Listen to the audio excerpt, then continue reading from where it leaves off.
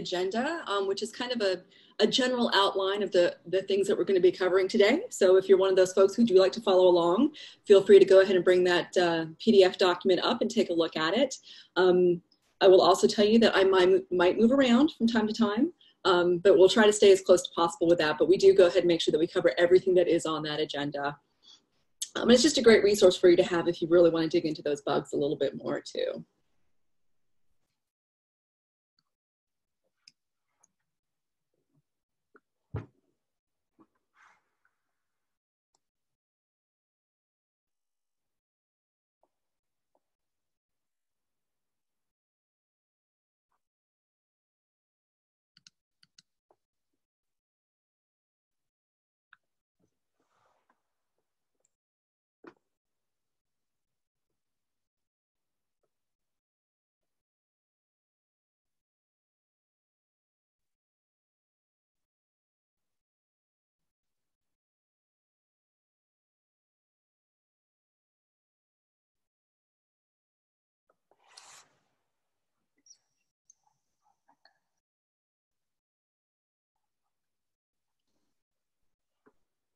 Okay, just got about a minute to get started. Go ahead and grab your last refill if you have time to run and grab that, and we'll get started right at the top of the hour. Got quite a few folks coming in for today's webinar on 1811 technical services upgrades.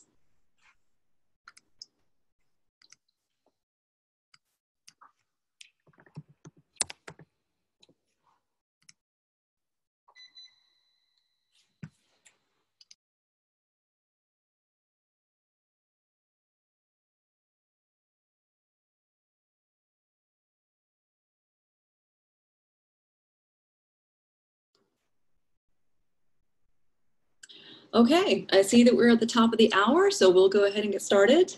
Again, my name is Donna, and I'm one of the educators with Bywater Solutions. Happy to have you here with us today for the 1811 Upgrade webinar on tech services. It's the first one. We will be repeating this one. I have the lovely and pretty Kelly with me today, who will be helping wrangle questions and all of those sorts of things. So sweet, Donna. Thank you. Hello, everybody. And actually, I just lost a bet with Kelly, so the next time I see her, I have to buy her Doritos and Skittles. So, but the Skittles, no greens and purples. So excellent. And as I said before, I did post the agenda into the chat box, and that is going to give you just kind of an outline of what we're going to be covering today.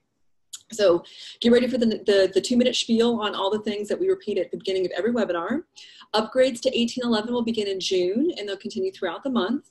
All upgrades will start after you have closed, and we'll populate your staff client with the typical reminder notice in that red outline about a week prior to your actual upgrade. And then remember, the only thing you have to do the morning after the upgrade is clear your cache if your computers are not set up to do that directly. Let me go ahead and paste that agenda in there again, Joe. There you go. Oh, you have it in stereo now. So.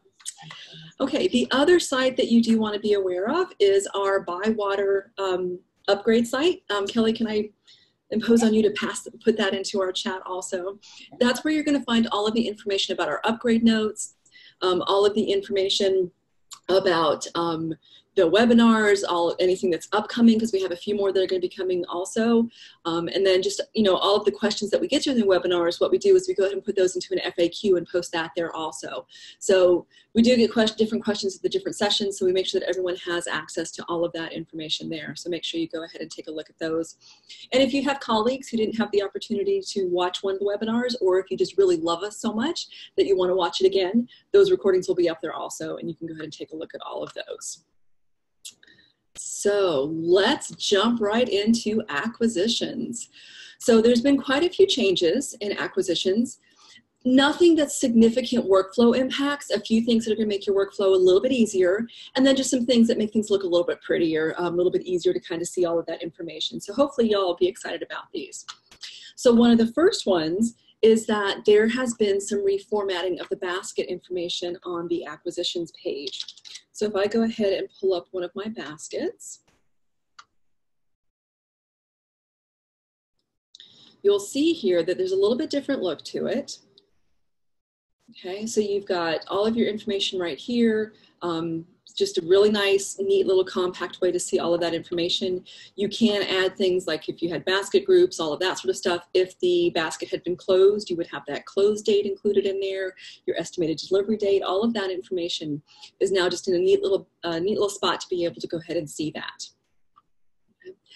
One of the other neat features that we're thrilled every time Koha develops a little bit more in this is under administration with your configure columns. So acquisitions now has a few more things in here that you can go ahead and adjust as far as what you want to see and what you don't want to see on that orders page. So right now, we can see that there are 3 columns that are hidden.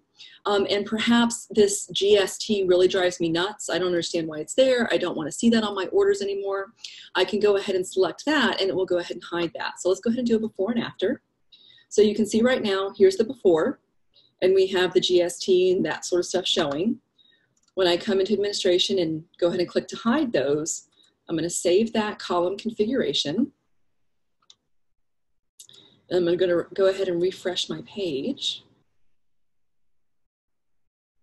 And you can see that that GST is now hidden.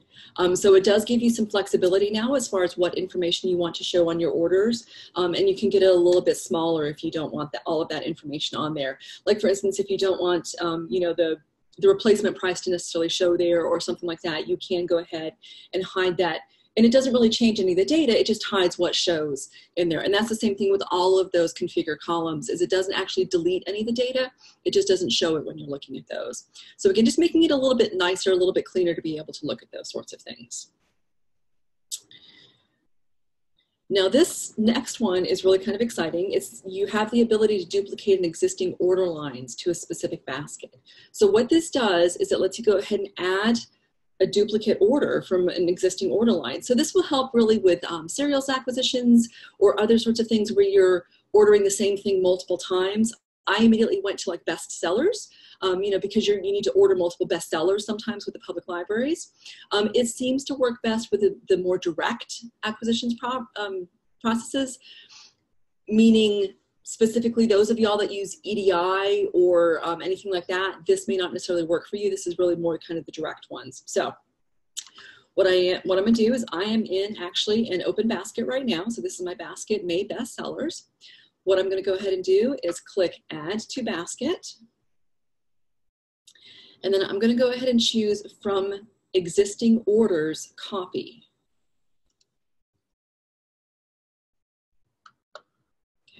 Then I'm going to go ahead and search for the book that I am looking for.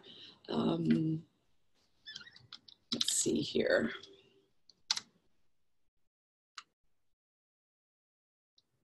Okay, and so I can go ahead and see that this item is in a different basket on order. What I'm going to go ahead and do is click this little check mark.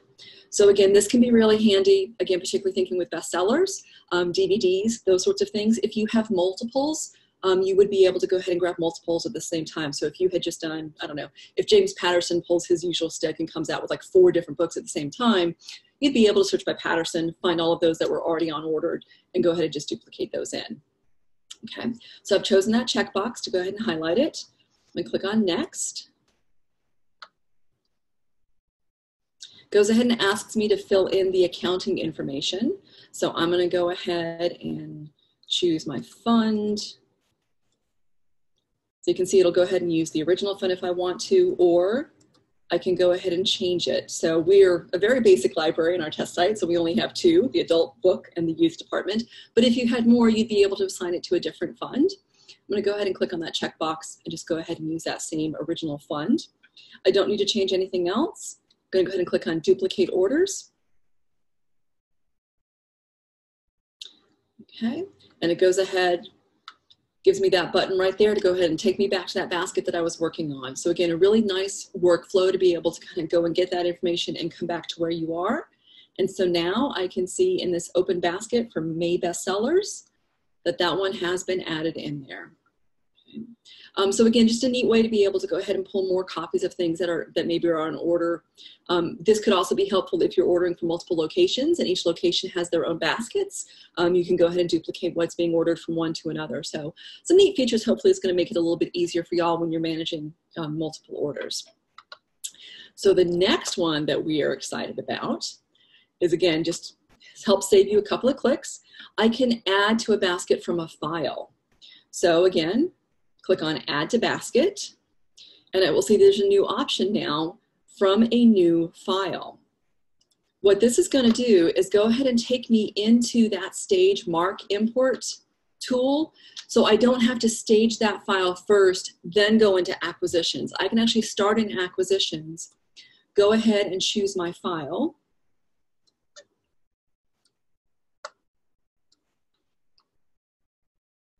Go through that typical process. A stage for import.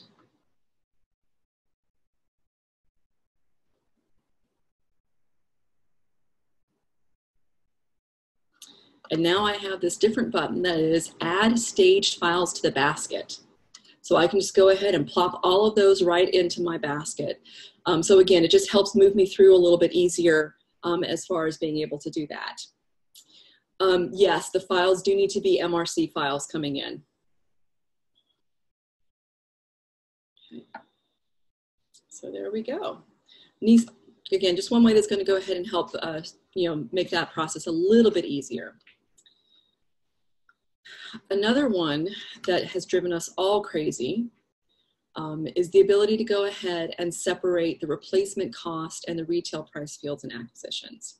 So basically what this patch does is it gives us the ability to remove some of this confusion about what the replacement price, RRP field, really what was happening is the retail price was being used, but it was set for different ones at different points, and just really was very confusing and difficult to go ahead and set those. So what we're doing now is I'm going to go ahead and add something else to my basket. We're going to go ahead and do, we'll do something from an existing record. Go ahead and look for ponies. Okay, I'm going to go ahead and order this one.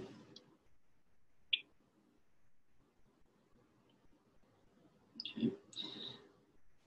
And so now you can see here that I can go ahead and put in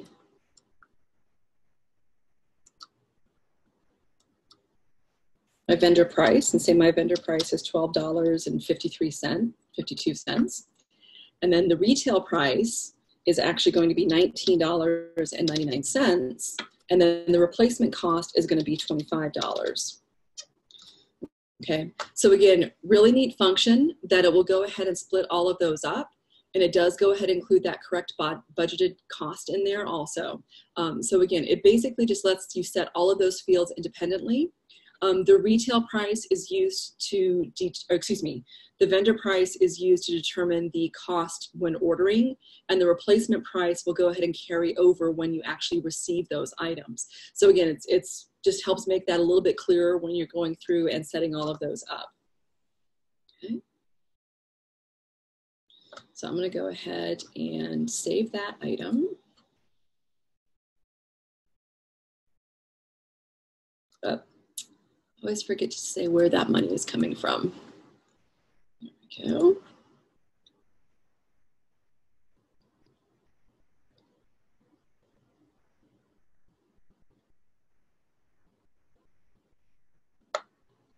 All right, so what I'm going to do is I'm going to go ahead and close this basket now.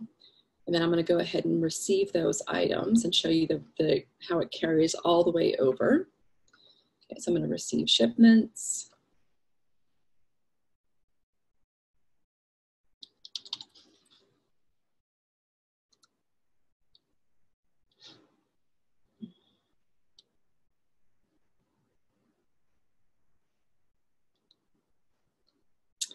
There is my understanding horses and ponies. I go ahead and receive that item. Again, you can see here that it does go ahead and distinguish the prices, the replacement price and the retail price there. Okay. And then I do have the ability to go ahead and edit any of those at this point also. So again, just a nice way to be able to go ahead and see that in there when I go ahead and receive that.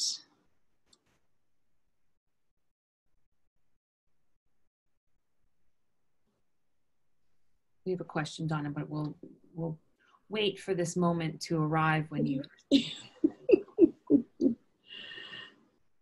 Okay, so that has now been received and is gone.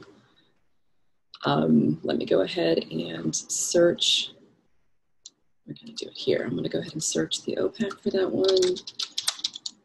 Understanding ponies.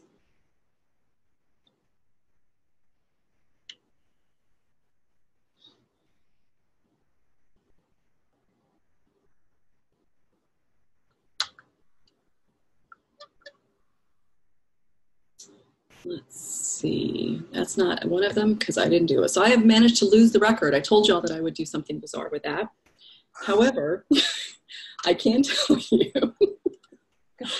this is why they don't let me catalog. Go back one screen. Go back one screen. Just go back one.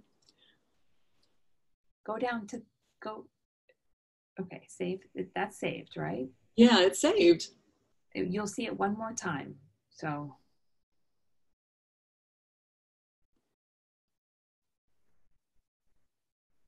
Go scroll down to the bottom. Keep going. Oh, all the way down. I didn't go far enough. See, I'm just not patient enough. And then hit finish receiving first, though. There were a lot of items in that basket. Okay, now scroll down. There we go. Now you can go click right into understanding horses and ponies. So we can see that it is carrying that data over. And it must be that top one, Donna. yeah, so. Go to edit. Oops, not batch, items, there we go.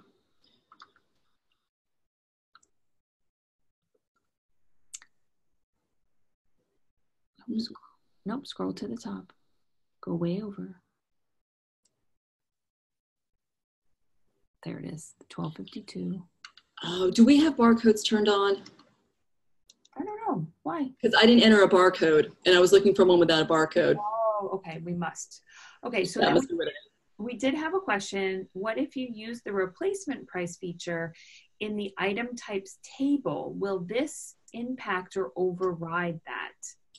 So really good question. The way Koha works is when you go to charge someone for that item, it looks to the 952V, which is your replacement cost.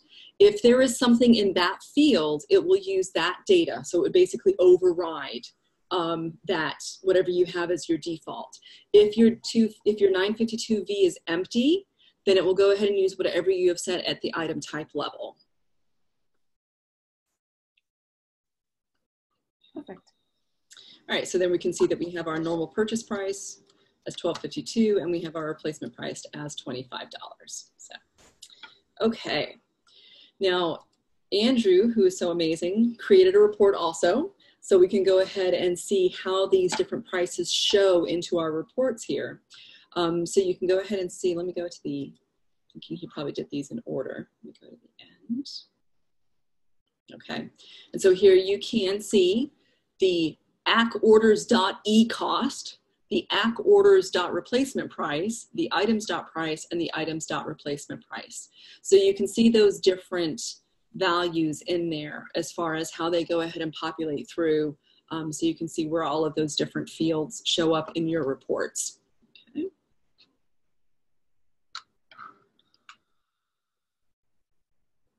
All right, let's go ahead and hop back to my baskets.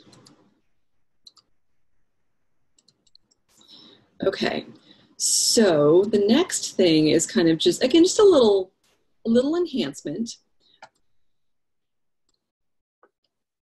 Yeah, Andrew's amazing when it comes to writing reports. He's just absolutely fantastic with it. We can post that in the Q&A as well. Oh, that would be great, yeah. Okay, so when I'm in a basket again, go ahead and put that. I'm going to reopen it.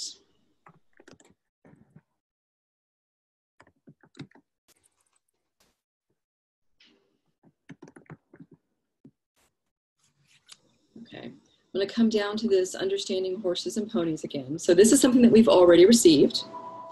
So what I'm going to go ahead and do is I'm going to go ahead and click the link for adding an internal note. And I can go ahead and it just goes ahead and brings a pop-up. It used to actually take you to a completely separate page. And obviously, as you can see from me, for those of us that struggle moving around because we keep losing our screens or don't scroll down all the way, this just makes it a little bit easier to go ahead and add that right there. Doesn't take you to a new page, it just brings you to a pop-up. So again, right there in front of you, a quick way to be able to go ahead and add either the internal or the vendor notes. Okay. Something else that's kind of neat here is you can now see who created that order line. So this is, it's a new field, accorders.created_by, and is visible in the receiving process. So this can come in handy too if you've got multiple, multiple people that are ordering and you just want to see, additional information. Basically what's going to happen is when you're looking at your baskets, there's additional information there. So we're going to go ahead and look at, well, let's look at Kelly's fault. I really like to name my baskets unique names.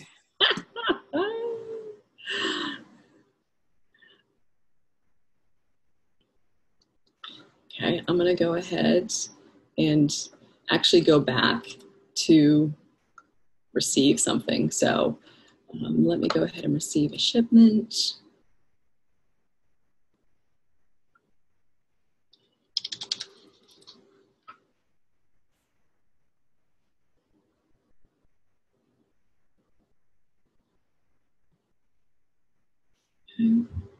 And you can see now I have this more. And if I click on order, before this used to be called just view record, and you could only see the mark and the card. Now if you see you've got that order there, I'm going to go ahead and click on order.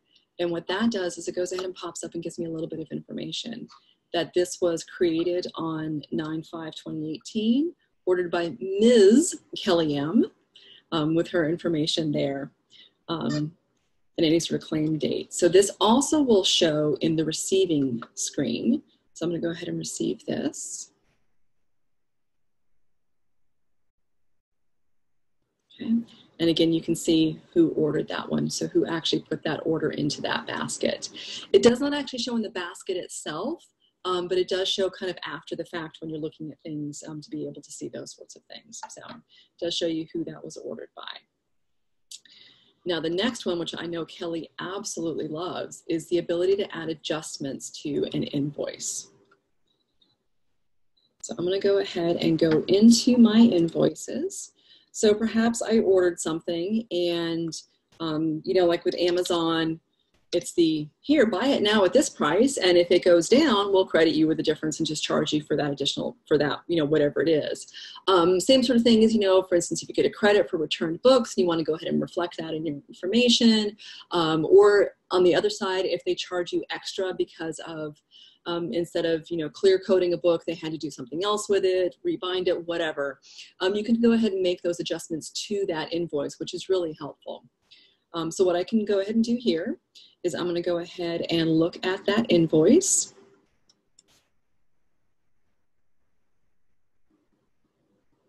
Okay. And I have a new box down here called adjustments. And I can go ahead and click on add an adjustment. Okay. I do have some options here as far as the amount. Now, if it's a refund, I'm going to want to use a negative number because I don't want to charge myself again for something. So I'm going to say that I'm getting a refund of $1.67. And the reason for that, drop-down menu, which means it's an authorized value, which means you can control what's in here. So you can set up this in your authorized value as far as what those reasons might be if you're going to be using these adjustments. So I'm going to say it's a vendor discount. Okay. And I can add a note saying, price drop before publication, something like that. I can indicate what fund it needs to go to. So this is going to go to the adult book fund. And then I can also encumber that while the invoice is still open. So it doesn't have to be a closed invoice. It can be one that's still open, depending on your workflow, if I want to go ahead and include that. I'm going to go ahead and update the adjustment.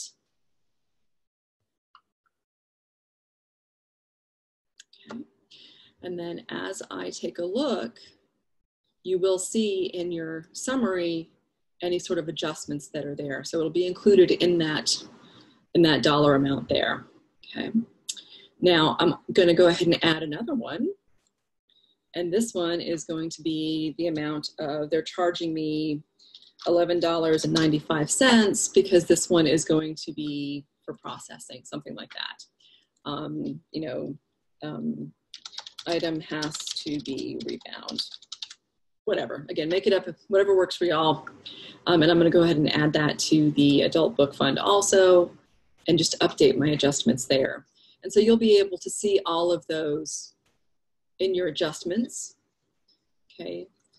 You can edit those, you can delete them if you want to, but it does go ahead and show all of that information here. So again, just a neat little feature to be able to go ahead and see those adjustments, and much, much easier than some of the shenanigans we used to have to do before, which was reopening things, changing the invoices, deleting record. I mean, it was just, sometimes it would get really complicated.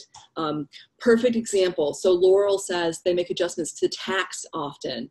And that's a perfect example for that one. So one of your authorized values you're going to want to have is going to be for tax. And that's going to be a great way to be able to go ahead and make those changes. So perfect. All right. Yeah, Laurel, so that's another thing. She comments that vendors and Koha don't always calculate the same.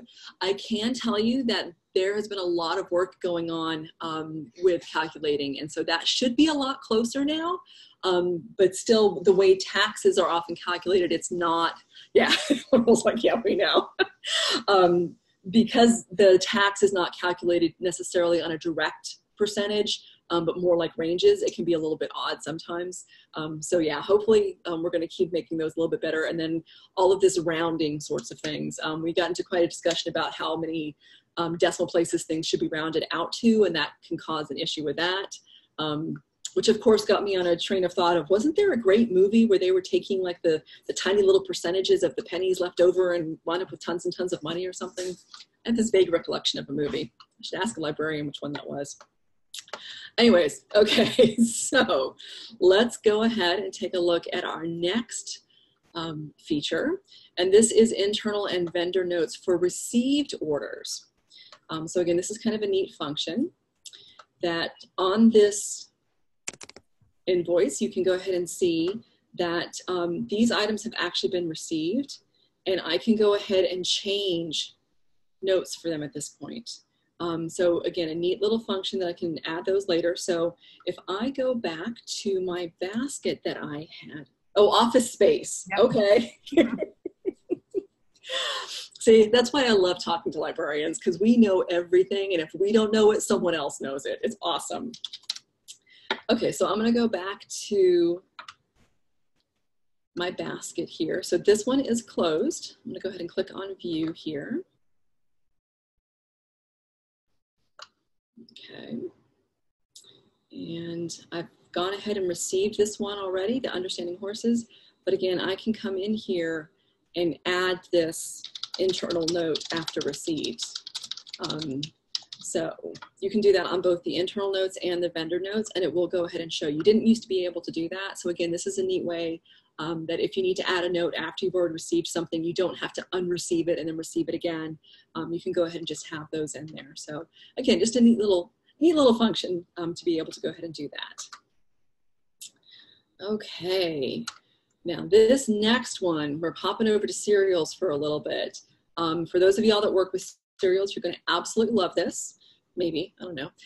But what you can do is you can have several open orders on a subscription. So you used to not be able to enter a second order for subscription if you still had an order on it, an order open. Now you can. So it just gives you a little bit, again, flexibility as far as being able to, manage your cereals a little bit more. And that goes along with this next one, which is allowing several receipts for a given subscription. So in this case, you can go ahead and set a quantity as far as how you're going to get how many you're going to get. So we are going to go ahead and we'll keep using this May bestsellers one. I'm going to reopen it again. Okay. I'm going to go ahead and add to the basket, and I'm going to add from a subscription.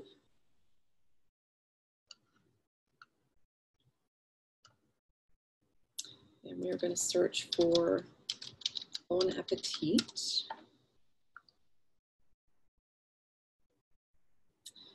Okay, and I'm going to go ahead and place the order.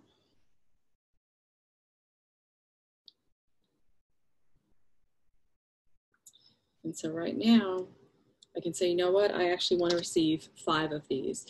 So this is a good example of things like, I know in academics, sometimes it's a serial in theory, but each serial or each issue is charged individually depending on the topic, and you may want multiples of certain ones or individuals of certain ones, things like that.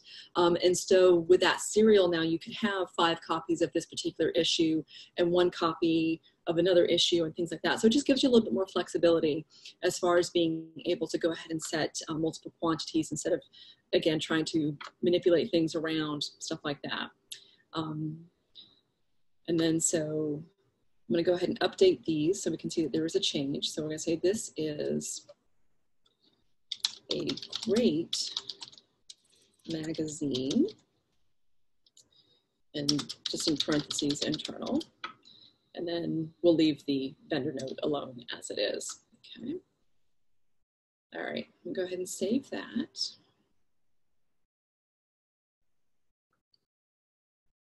See, did it again. I always just assume that the books get bought. Doesn't matter where the money comes from. Unlimited supplies of money, Donna, in your dreams. Yes, that's how I always bought materials. So. How I buy books, personally. And that's the thing, is that Amazon has just got us so used to just click and it's yours. So I think that I can do that in Koha too. Y'all probably shouldn't let me near actual money at any point. So, okay.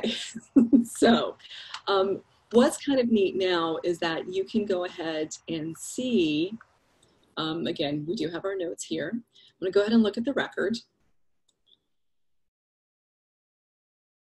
Okay. And in the subscriptions section,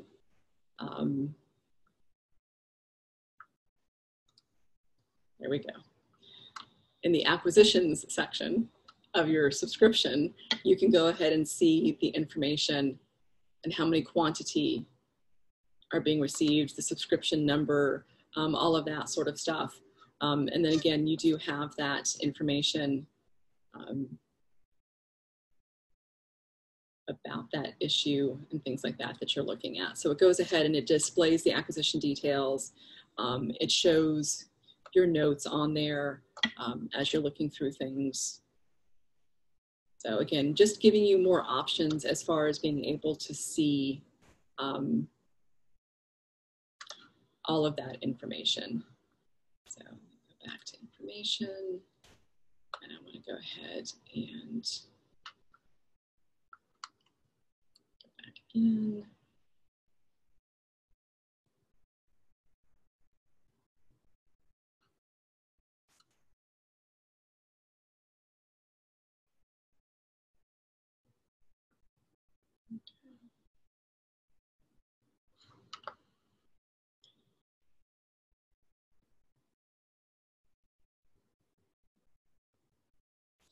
Okay, going back into that one again, I jumped ahead of myself.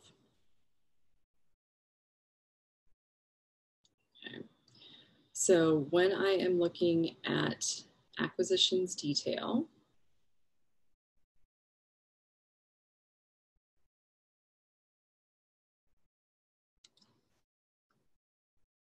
there we go. Okay.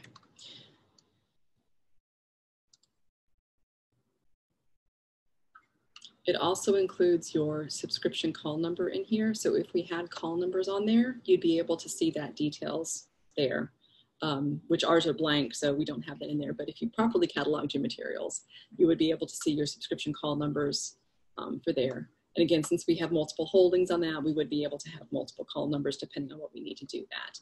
But that acquisitions details tab does provide more than just as far as what we're talking about with quantities and the status and all of those sorts of things. Okay. There is, of course, a whole lot of work that was done in permissions. And now permissions is set to there's a new permission for being able to manage suggestions. This was one that we had a lot of questions about as far as being able to set those changes. Go ahead and grab a patron real quick. Oh, Kelly, you're an adult, not a staff member. Let me see if I can still find this permission in here. So again, with the permissions, there was permission for managing. There was not one specifically for managing suggestions. So this was introduced when someone discovered that if you had the exact URL link, you could access the purchase suggestion module. So let me go ahead and, oops. Actually, I'm seeing, let me pull up someone who's not Kelly, who's not an adult.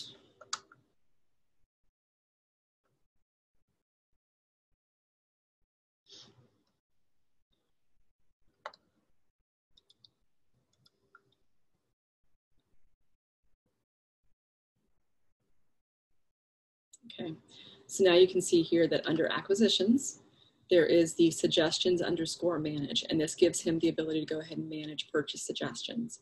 But he doesn't have the ability to go ahead and do any of these other things. So again, it's nice to be able to go ahead and have that as part of it, because before you had to give access to like some manage budgets and things like that. This one is specifically suggestions _ manage purchase suggestions, and that's all he would be able to do. So if I go ahead and come in here and sign out, and then I'll sign in as him.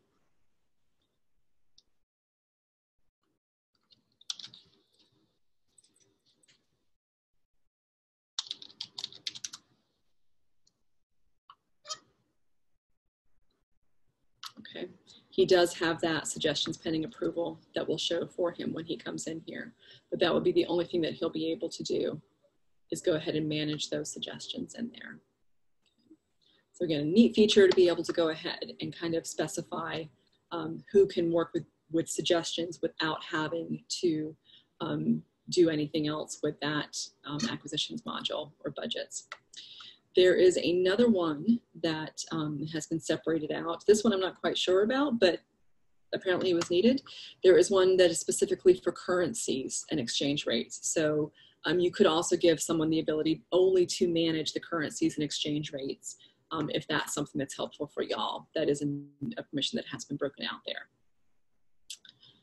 Okay. Let me go back to my, nope, I don't want Howard anymore. I'm gonna go back to my acquisitions. And again, this next one is just a little bit of,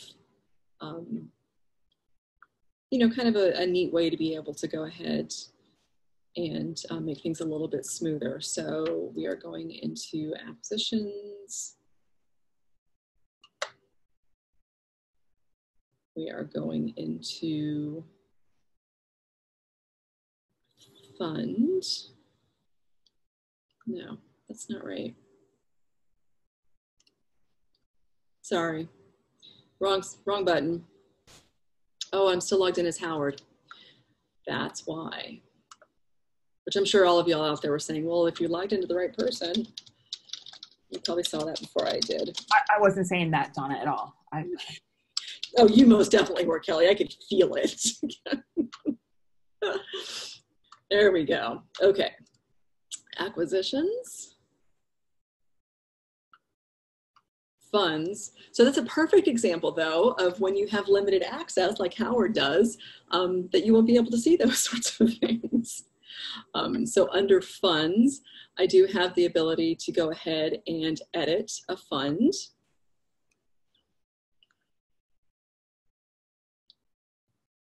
Okay, I am going to select an owner or add a user. Either one will work for this one. So I'm gonna go ahead and just add a user to this. And you get that pop-up now that you can go ahead and search for the patron. who all we might have in here. You can see that it does tell you that only staff with superlibrarian or acquisitions permissions or order_manage permissions will come back. So you won't be able to add this to someone who doesn't have that permission set up. So you don't have to worry about that. So I can go ahead and click and say, yep, that's the patron that I want to add, or that's the staff member that I want to add to this. And so then it goes ahead and adds that patron. I can close that window and it's right there for me. So again, just a little bit easier to be able to go ahead and add that one in there. So, okay, I know you all knew that there was going to be system preferences coming, and here they are. We can't have an upgrade without adding multiple system preferences. So this next one took me a little while to get used to, but I guess I kind of like it now. This new system preference is called Additional Fields in Z3950 Result Search. Not quite the longest one, but it's close. So what this is going to do is, it's under cataloging and importing. You can go ahead and say what additional mark fields or subfields you want to show up in your Z3950 search, and it adds a new column for that one. So for instance, we are showing the 037B, the 245H, the 336. Do we need spaces with those? I think we do. And then perhaps I also want to show, I don't know, the 338 and the 550A. Making numbers up so catalogers don't panic. I'm going to go ahead and save those cataloging preferences. Okay, so now when I go ahead and do a cataloging search using my Z3950, it's going to go ahead and give me more columns in my Z3950 results. So I'm going into cataloging. I'm going to do a new Z3950.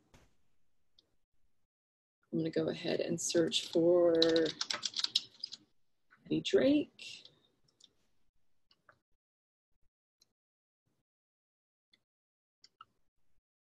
Okay, and so now you can see if there's any content in those fields that I asked for, it's going to go ahead and show. So these that didn't have a 245H and it didn't have the 550, whatever I pulled in there, things like that. But it did have the 336 and the 338. So again, a nice feature. If there's a particular, oh, you can't see my pop-up. Oh, that's terrible. Hold on. Let me see. We want that one instead. I am so sorry. So there's a couple things that y'all missed. Thank you for letting me know, Sarah. Okay, so you can see now in that Z3950 results that we go ahead and have those additional fields columns. So if there is something that y'all look for, particularly like I know some libraries will say, well, we always check this field in the Z3950 results, you can go ahead and have that show immediately so you don't have to actually go into that record and see it. So again, kind of a neat feature to be able to go ahead and do that sort of thing. So definitely take advantage of that one. And again, that is the system preference additional fields in Z3950 result search. Okay. I feel we should have some ominous music playing at this point because we're going into Rancor. So we're heading over to the advanced. Dun, dun, dun. Dun, dun, dun. Yeah, I always feel like there should be like the automatic sound coming through for this. I could make that happen for you, Donna. I could. I think you should. The Buffy theme song. There we go. So this one is called Add Auto Control Number Widget. Basically what it does is it lets you add an automatically incrementing local control number in the 001. I will pause while you think that through and have the celebratory dances going on everywhere, I'm sure. But really, this does come in handy, and we have had libraries ask for this, obviously, so that's why it was developed. But really what it does is you can go ahead and set your control numbers. You would set that through your authorized value, control num sequence, okay? And then you can go ahead and say how you want those to show up. I'm gonna go ahead and grab the authorized value right now to show you how you would set that up. But this definitely would be something that's going to be helpful for some libraries. So we're going to administration for our authorized values. We go ahead and click on authorized values. And then again, it is control_num_sequence.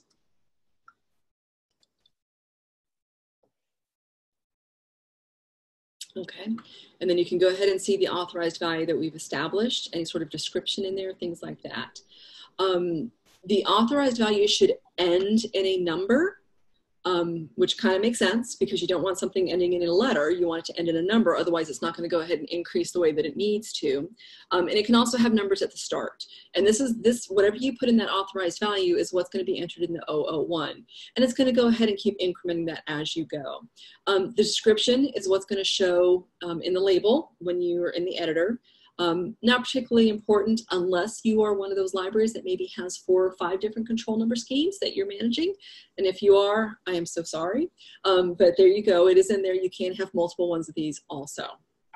Okay, so I'm going to go back into my here. We are creating a new record.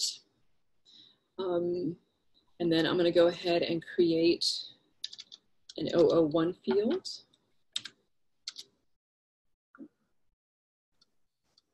Nope.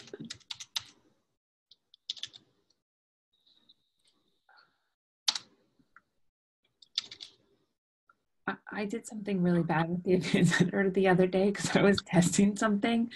So maybe create like a new one and see if new one, like you don't even have leaders in there, but that's because. All right, let me get completely out then. See, and Kelly just knows anytime I try to catalog things, it just does not go well. I know, I was kind of getting worried for you and I was like, it's not starting off well because I didn't put you in a good place. And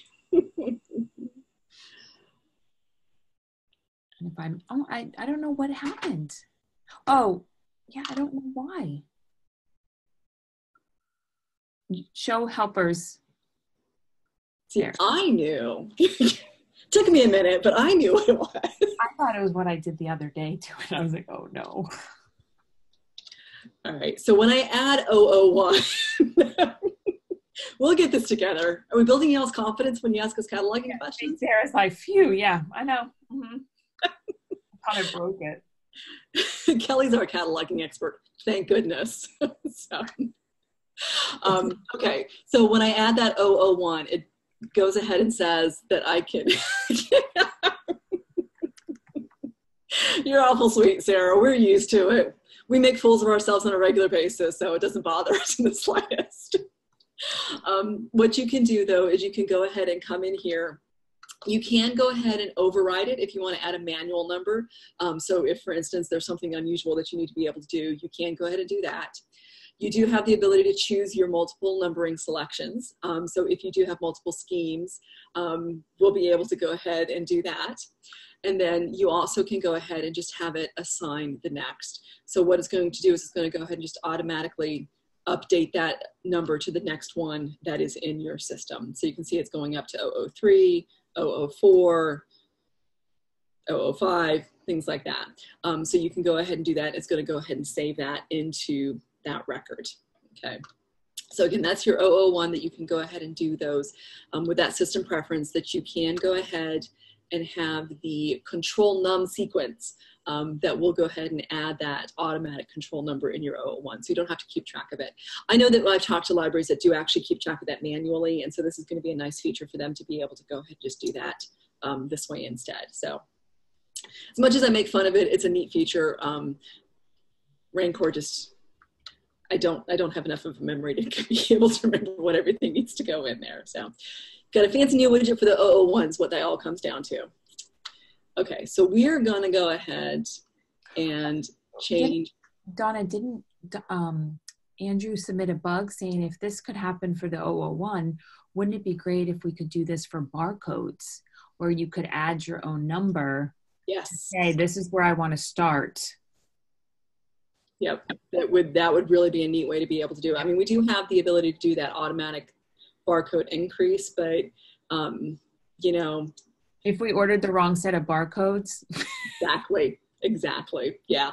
So that what's really exciting with a lot of this sort of stuff is that and it drives our developers nuts when we do this, because they'll be like, look at this really cool thing we developed, and we'll go, oh, that's really neat, and it'd be really cool if you can do this too. So it kind of pops their balloon, but that's one of the things that we really do like, is that things are being built that'll continue to be built on, and that's where we really need y'all too, is to be able to say, hey, you know what, this is really cool, let's do this also, the and functions. So it's going to be a neat way to be able to go ahead and kind of set those sorts of things up. So, okay, another system preference here. This one is called, these are all going to be Mark Field. Let's see if I can just do Mark Field 4, if that'll go ahead and bring these up. We touched on this briefly in the overview webinars, but with these, you do have the ability to go ahead and set this new system preference. You can identify what field and subfield you would like these to be kept in, and this will go ahead and record either or and whatever combination you want, the person who created the record and who updated the record last. So it doesn't necessarily track every single person who has touched that record, but it will show you the last person who has made a change to that record. And it will either track the borrower number or the name or both. And so in this situation, we're saying that in the 945A, I want the borrower number to show, and I want the creator's name to show in 945B. I want the last modifier number in 945C and the last modifier name in 945D. Again, you can choose any field you want to. I would not suggest using, like I said yesterday, the 999C, not a good choice. Probably none of your 952 fields either, since that is your item information and technically not really part of your MARC record. So you really want to have those in something else. So that's why we went with the 945s, because those aren't really being used. Okay, so when I go ahead and create a new record,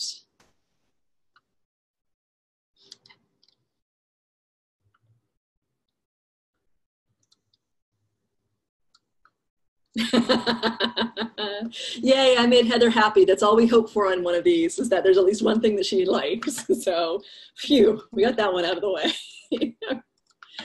Okay. I'm going to go ahead and fill in my required fields. There is also a function, if you want it, go ahead and let us know, that with these little, if you're like me and you just can't see, you've got these little tiny red asterisks that show you what needs to be mandatory. We do have some JavaScript that will go ahead and change this entire phrasing to red, so it jumps out at you a whole lot more. So if that's something that would be helpful for you, just go ahead and open a ticket and we can pop that in. It'll take us about 2 minutes to do it. So, okay, and then title, Donna's book. Oops. Okay, and then the 900s. I'm going to go ahead and add my item type. I'm going to save that record. And then so now when I take a look at it,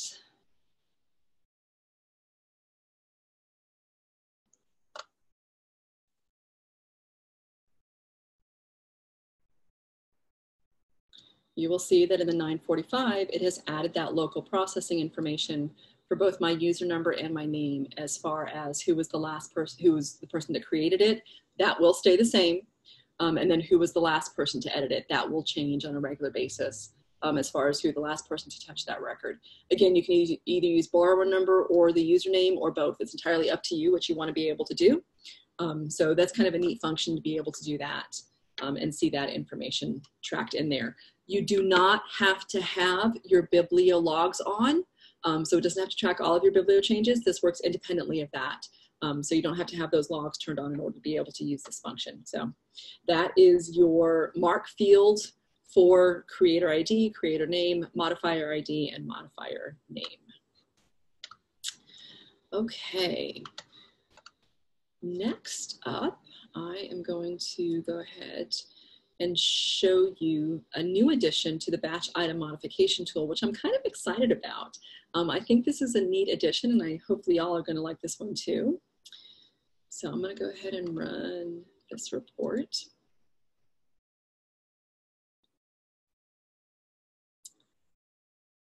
Okay, I'm gonna move all of these item numbers over to my batch modification tool. And you can see there's a new column right here next to the title called holds. This is going to show you how many bib level holds and how many item level holds are on that record. So before you modify things, that's one more thing that you might want to look at is how many holds or how many bib level holds and how many item level holds are on that particular item. So the first number is the holds on the specific item. The second number is the number of holds on that bib, okay? So again, you can see holds on this item, total holds on this bib. So again, a nice little feature that before you start modifying things, you can go ahead and take a look and see if there's any sorts of issues. I particularly see this really, really helpful of when you are withdrawing materials, because you typically don't want to withdraw materials that have holds on the bibs. Or if you do, you need to be aware that you need to go ahead and order new ones. So again, a neat little feature that just kind of goes ahead and gives you a heads up on what those sorts of, on that information with your holds information. Okay. All right. Another one of my favorites, this is where I get, Heather, get your smelling salts out. Mark modifications. Mark modification templates. I do bizarre things with these. It does make people remember how to do them though, so that, it works as a training tool. So mark modification templates, we have a new function in here that we're really excited about. So in the past, there was only one option of add/update. We now have the ability of update existing or add new and add new. So if I go ahead and add a new action in here, we do have our add new, which is what we had before, but we now have it broken out so that I can do update existing or add new. And so what we can do here is I can go ahead and say, okay, with the 945 F field, I want this to be this value added in here. And so what that's going to do is it's going to look at that 945 F field. And if there is an existing 945 F, it will go ahead and update that field to the value that I've put in here. If there is not that field already, it will go ahead and add that field and include that value. So again, it just goes ahead and gives you that ability to go ahead and gives you more flexibility as far as having that option in there of not just, adding a new field. We kind of looked at this with things like, if I had a 945 field in there already for some records, but not for others, how do you make that work? So that's what this is a response to, is you have that update existing or add new, or that straight add new field, depending on what works for your records. So again, nice little function. I'm just going to call this something silly. Okay, so again, that add/update is a nice little function to be able to go ahead and do those sorts of things. All right, while we are in tools, oh, I got two wonderful ones from Heather. I'm so happy. I was just going to say, you're getting quite excitement over here. I do love Heather's enthusiasm for cataloging. It's great because honestly, cataloging does not get all the love that it deserves. So I am glad to see that there are people that are excited about what you can do with it. And there are some neat things that we can do there. Sure, we'll go with cataloging is awesome, Heather. Why not?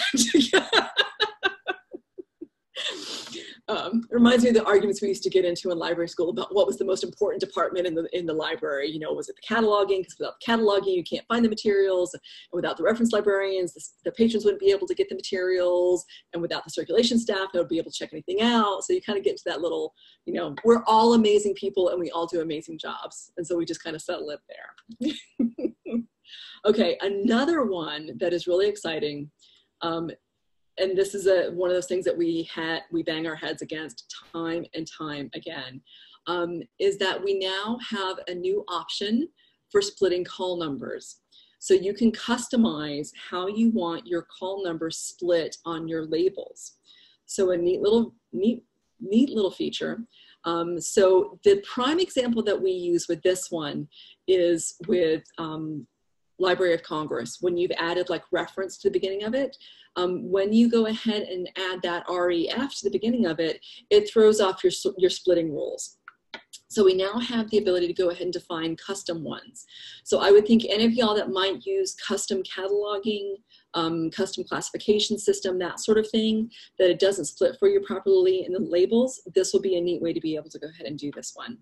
So under administration, we go ahead and go into the classification sources, which frankly is one of those places that once you've set up your initial installation, you probably don't go back there again. But what you can do is, so now when you have a classification source, you now have the ability to go ahead and define a filing rule and the splitting rule that goes along with this one, okay? So what we've done, what Andrew has done, because he knows regex and he learned how to do this, is you can go ahead and set this up. We do recommend perhaps opening a ticket on this one because it can be a little complicated. And if you don't know regex, it's going to take a little while to figure that out. So let us know, because we can go ahead and get those set up for you and get you working on that. So for instance, I am going to go ahead and show you what this would typically look like before we use this. Okay, so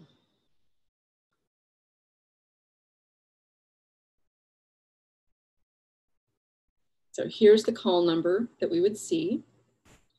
I'm going to go ahead and export this. Okay. Go ahead and choose our template and our layout.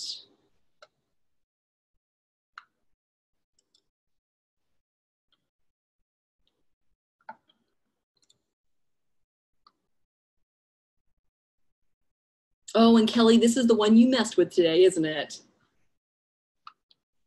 No, I didn't mess with it, Donna. This is the one that you fixed today, so it doesn't show poorly. It shows poorly. Right. However, we can easily change that if you just click the title, and we can change the classification scheme. And actually, this never went into the labels when he showed this. That's why I didn't think I was messing with your. So this is actually a good example too, though. We did discover that you do need to make sure that your classification system is updated if you do something a little bit different. So I'm going to change this back from regex to actually Library of Congress. So it'll actually be the wrong one that we're looking for. So just kind of be aware of that, of, this may take a little finessing, things like that. So I'm going to go ahead and do this again and show you the poor one, just in case you haven't seen these. It does go ahead and do kind of some odd things sometimes with the LC classification and splitting numbers. Okay.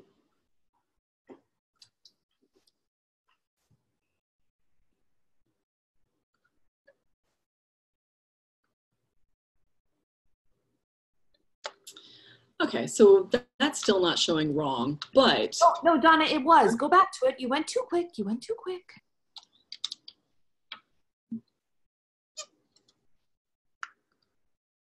Let's see here. Spine. Export.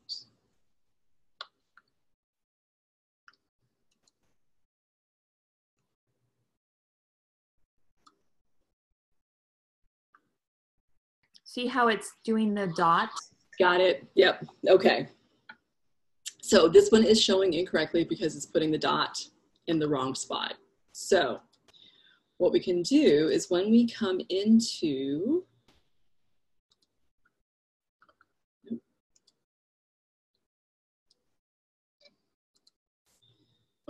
in here, we can go ahead and define splitting rules using regular expressions. And so this is an example of why we say go ahead and contact us, because you have to understand what this is to be able to do those sorts of things. Okay.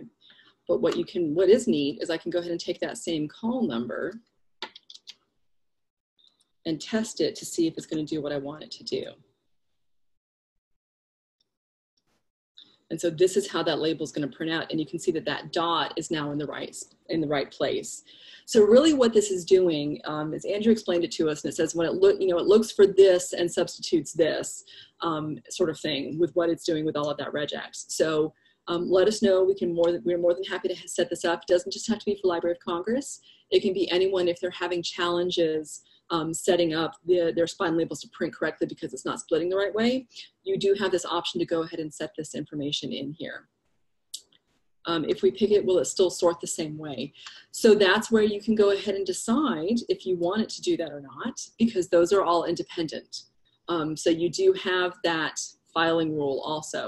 So you can leave the filing rule as LC, and you can have the splitting as regex. So yeah, it's really just kind of just a display thing.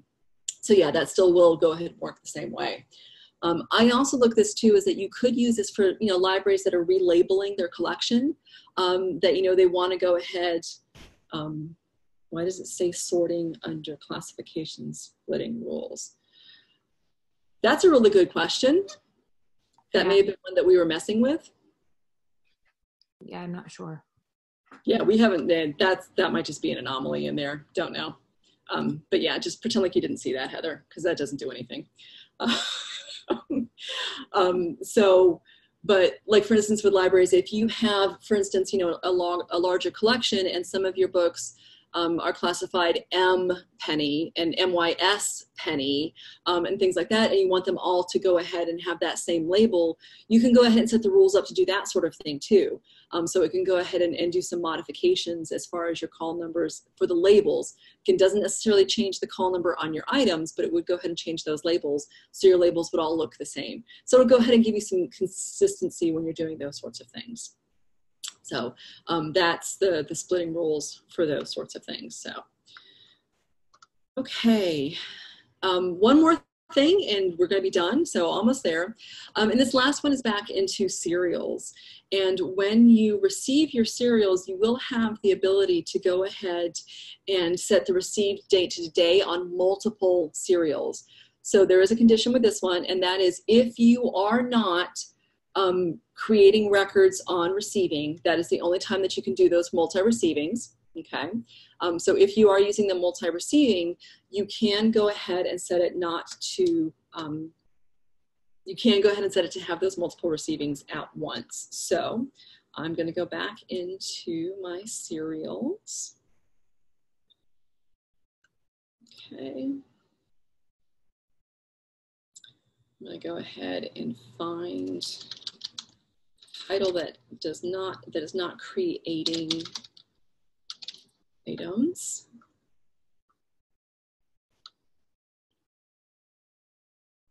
Okay. I'm gonna go ahead and use my serial receive.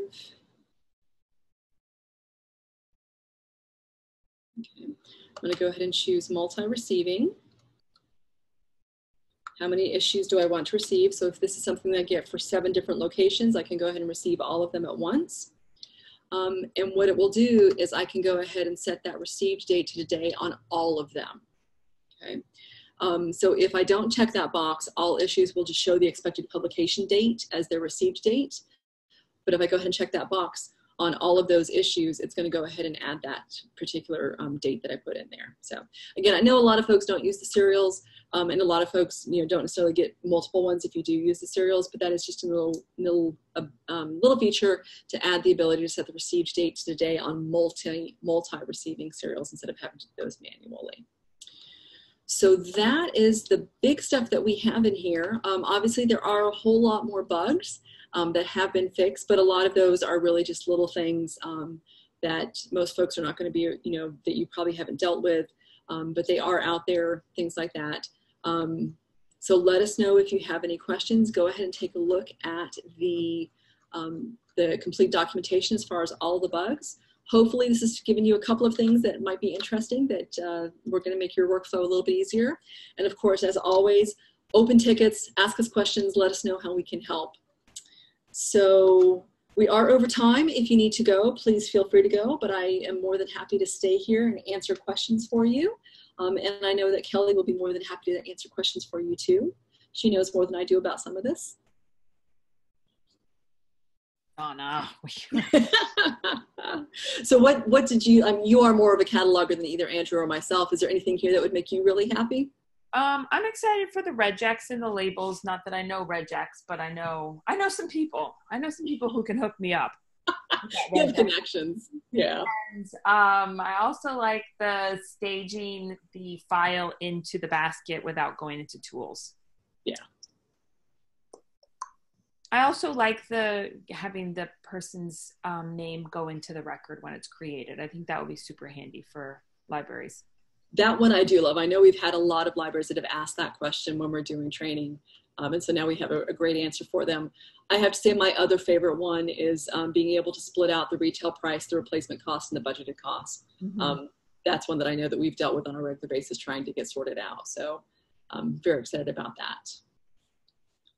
So waiting to see if anybody has questions. See a lot of folks have popped out.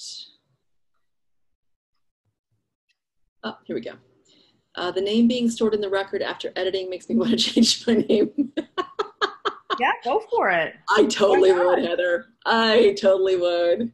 Except I'd probably go with something like SpongeBob or Squidward or something like that. Okay, so Anita wants to know, is there possibly a legend or key or something that tells us which bug updates require system preferences and which updates need turning on? Oh, that's a really good question. There is a link to the Koha release notes in the Open 1811 upgrade note web page, and that release notes will link to all the system preferences. We could certainly add it somewhere else if it's easier, but that release notes would give you a whole list of those. Okay. And then Sherry wants to know about seeing that 945 that we talked about, if that's going to show on the OPAC side. That's only going to show if you have that set up to show in your default framework. And so that's why we went ahead and chose that record. And I'm not sure if we have ours set to show in the 945s or not in the OPAC. So I'm going to take a quick peek to see if that's one that we have displaying in the OPAC. So no, we do not have the 945 set up to show in our OPAC. So that's the same example, is that it's, just make sure that that's not displaying in your default framework in the OPAC. So, okay. Oh, thanks for coming to another one, Christina. So, okay, good questions.